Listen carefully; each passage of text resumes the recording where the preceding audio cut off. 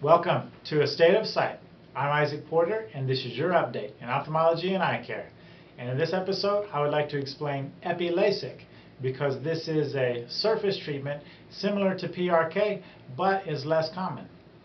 So if you remember the difference between PRK and regular LASIK, with PRK we just remove the cells from the surface of the eye and then put the laser treatment directly on the surface.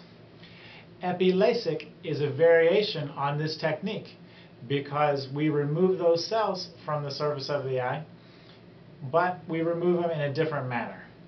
To do this, we use a device called an epi-keratome, and it can run across the cornea in a very smooth and controlled manner and lift these cells from the surface of the eye in a nice sheet. So once then we can push this sheet of cells back to the side, and then we have a very clean and smooth area to treat with the laser. This probably leaves a more smooth and consistent surface behind than when we use PRK to remove the cells from the surface of the eye. With PRK, this can be done manually or can be done with a laser, but it probably doesn't leave as clean of a surface as it does with epi-LASIK.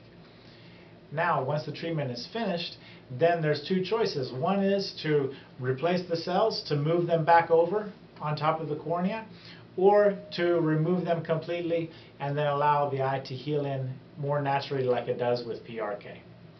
Because of this, like with PRK, the cells have to heal from the outside towards the inside and close off the area where that epithelium or the surface is missing.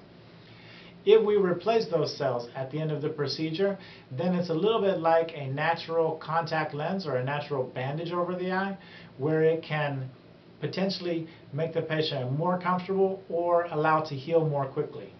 Still, we know, even though once these have been removed, they do need to be replaced and smoothed out by the stem cells that will recover the rest of the cornea. But we think that this potentially could happen more quickly in epi-LASIK compared to PRK. There's been studies to try and prove if this is actually more comfortable for the patients or if the healing is more quick, but I think all in all that the evidence shows they're probably about equal, and one doesn't really stand out more from the other, at least that we can measure. So if you have any questions about this, please post. We'll be happy to answer them.